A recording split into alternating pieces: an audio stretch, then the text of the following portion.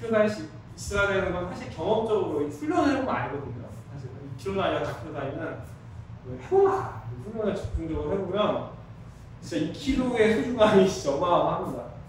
1km도 필요하다고 느껴질 정도로, 실제 러시아에서 1km 다니면 조절이 될 정도로 케틀벨이 그렇게 나오기도 해요. 33km 있고 막 31km 있고 막 이런단 말이에요. 1km 다니까. 하여튼 케틀벨은 왜 또 다양한 무게를 가지고 하면 훈련하면 좋냐면, 케틀벨 자체가 가벼워요. 케틀벨 자체가 가벼워. 이게 무거워봤자 48이잖아요. 가볍기 때문에 한 무게로만 하는 것 자체가 그렇게 신경계에 뭔가 자극을 안 줘. 어차피 근육에도 자극이 안 가. 그렇잖아. 이거 무게가 가벼우니까. 그래서 여러 개의 무게를 가지고 해야 약간 신경계가 여러 가지 모션이 달라져요. 그러니까 다르게 작동이 돼요. 왜냐면 무게에 따라 내 체중 이동하는 감각이 달라지겠죠. 정도가 달라지잖아. 예, 그렇기 때문에 감각적으로 봤을 때 여러 무게를 사용해야 빨리 늘릴 수 있어요, 실력을.